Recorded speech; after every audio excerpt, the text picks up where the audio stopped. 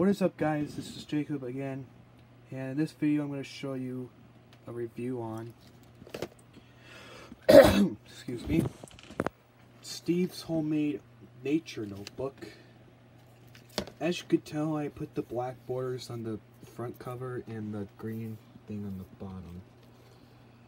Sorry I couldn't even see it because you know how much I have to do with. Yeah. On the back it's green. And the reasons why I'm going to use the purple crayon, the black crayon with the purple wrapper on it, because in my version of this episode it's going to be this, not the green striped shirt. Yeah, but oh well. I guess you're going to be fine if you don't mind. Anyway, the thinking rock is really neat. I colored in the green one, and I colored the brown markers. And yeah, and you open it up and you can see it has a green background,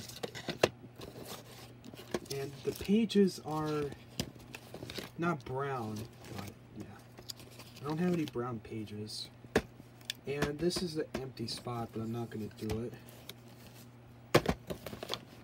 Okay, here's what it's supposed to sound like. Watch this. I think we should find 2 more clues. So, our second clue is grass. I think we should find our last clue.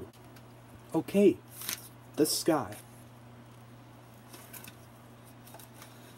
Hey, how did blue reach all the way up there in the sky and we have all 3 clues?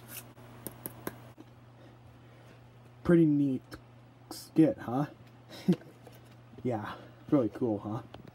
And you know what I really like about this notebook? Because it sounds like the wood, like in the TV series of it, the one in season 2 through 6. And yeah, and I use a brown spiral for the nature notebook, for my handcrafted nature notebook that I have for almost 2 years now. And yeah, and according to the episodes, it's possibly almost the same like this, but I just colored in myself, and it's kind of hard to make the real one. But yeah, if you know how, let me know in the comments. Alright, I'm gonna go and peace out, and I'll see you later.